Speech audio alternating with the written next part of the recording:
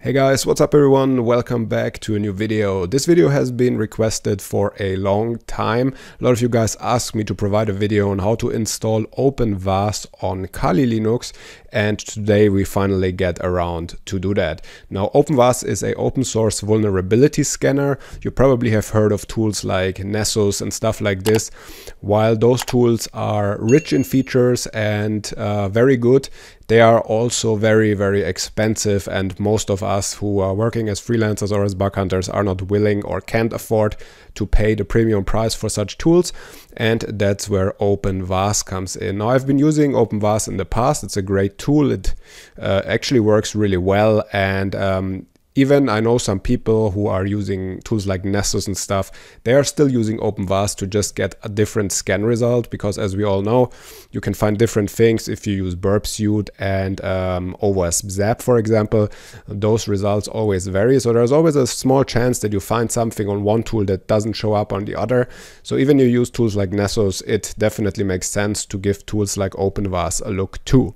Alright, with that out of the way, let's dive right in.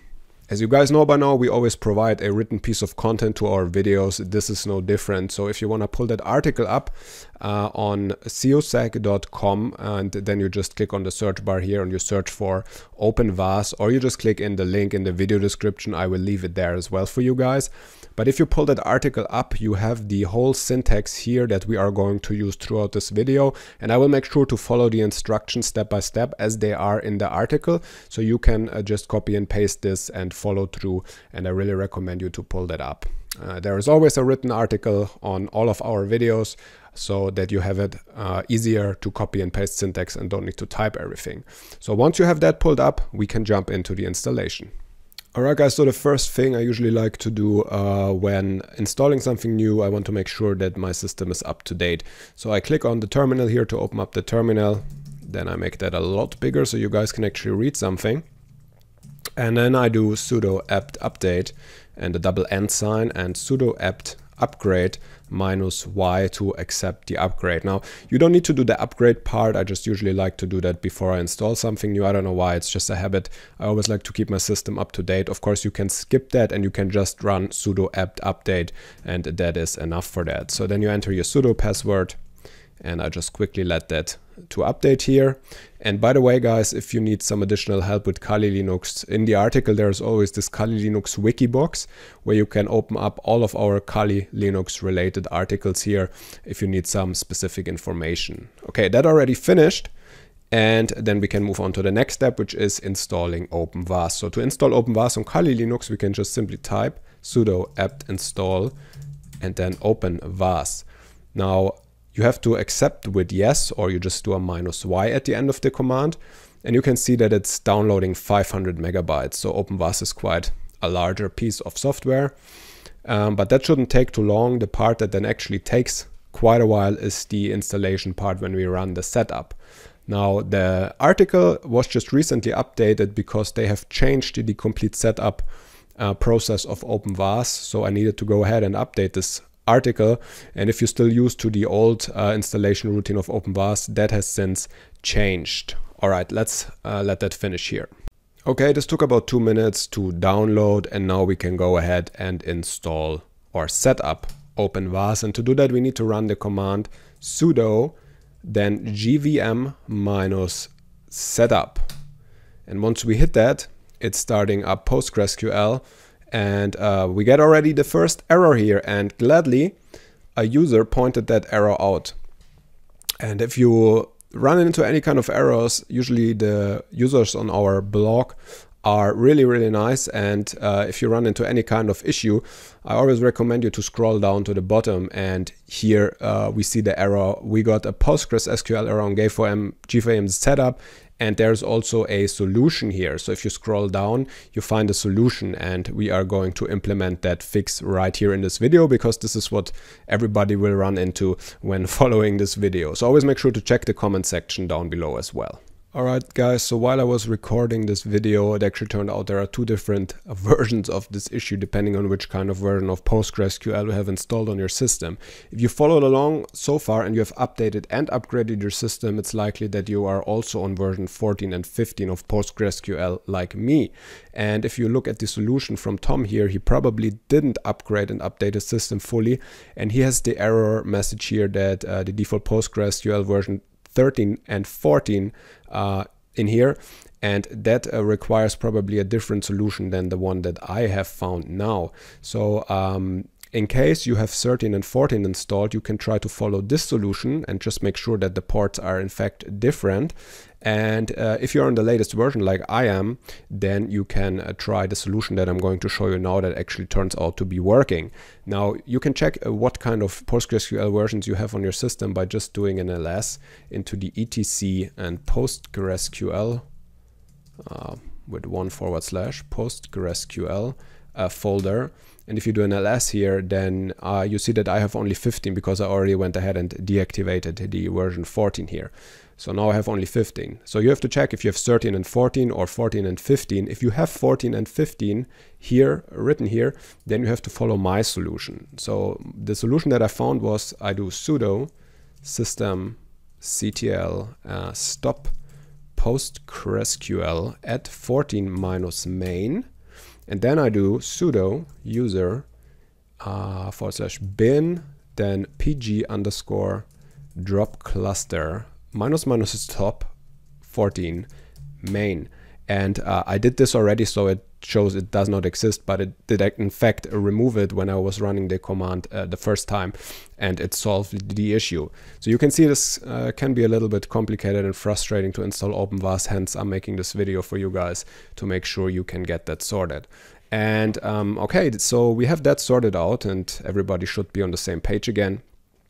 And once we are there and we have everything in place, we can then finally go ahead and do sudo gvm -setup, and this time it should be actually working. And this is going to download probably 1.2, 1.5 gigabytes of data, and this usually takes very, very long. It took up to an hour at sometimes for me. So we just gonna go back. And actually, if I read the article, it took about 2 hours for me to finish, was when I last updated this tutorial. So I'm just gonna let it finish in the background and continue recording once that's done. So take some time, go for a walk or whatever, and then check back once that's finished.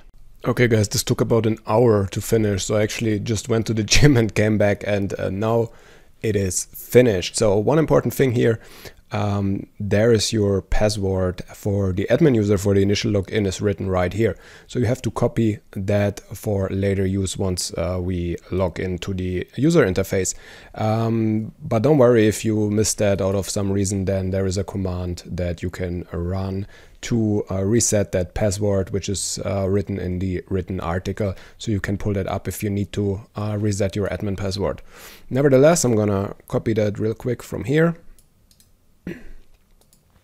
Then we copy that, and then to see if everything went smoothly, we can run a quick sudo gvm check setup, and this will then check if everything was properly installed and updated.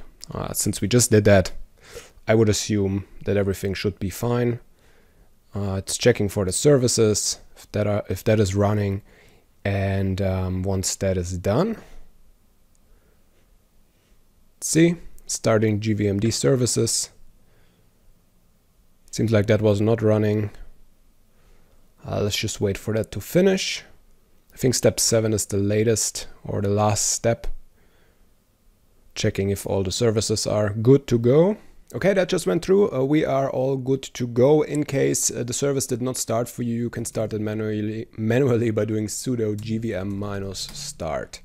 And we can see that it's already running because we did the check setup thing that also starts the service up. Now we can open up a web browser, and we can go to https:// and I think the default port is 9392 should be it. Yes, and we get a warning. We need to add an exception here, so we click on advanced, scroll down a bit, accept the risk and continue. That's normal because it's not a secured HTTPS session, but since you are locally working on your machine, it's fine. And then we put in admin and we put the default password that was given to us just a second ago. And I'm not going to save that because I'm going to change it in a sec. So we are logged in. The OpenVAS installation thereby is completed successfully, and we can now go ahead and use OpenVAS. Since this is only an installation guide, I'm not going to go through showing you how OpenVAS works. That will be the material for a different video, and I will leave some resources for you guys in the description as well. But one thing I want to do is I want to go to administration and to users, and of course we're going to change that default password so that you guys are all set up and ready to go. So we click on the admin user, and somewhere we should find the edit button. I'm not sure. Oh, okay, I see. They changed the setting, so this is actually grayed out. It's denied, so we need to go to our user symbol up here and then go to My Settings. And I'm sure we can change the password in here somewhere. It's not all that easy. Sometimes there's the edit button up here. And then we enter the old password, which is the very long one, and then we do a new one. Make sure that's correct. Click on Save. And then we have the password updated, and that's about it. You can run a quick scan if you go to scan and then, or scans and then tasks, and then you can go ahead and create a new scan by, I recommend you, if you're using it the first time, to click on this little whiz icon here, and it's so small. I hope I can make it bigger. There we go. And you can click on this little task wizard thing here and just click on it, and then start a manual scan on a certain IP address or IP range. Okay guys, that's it for this video. This was how to install OpenVAS on Kali Linux. I think we covered everything there is to cover. If you have any additional questions, leave them in the comments below. And if you also want a video on how to use OpenVAS, then let me also know in the comments below, and I hope to see you back in the next video. Until then.